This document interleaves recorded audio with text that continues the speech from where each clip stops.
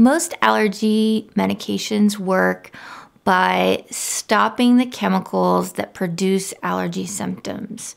So for example, you have an allergen, your cells, that allergen attacks the cell bursts open, and these chemicals are released. And those cause the runny nose, the itchy eyes, and a cough. The medication stops that allergen from connecting to the cell.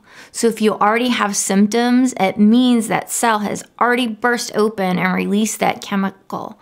So that's why it's really important to stay ahead of the game and stay on your allergy medicine. Because if you take your medication after those chemicals are released, then it's not going to be as effective.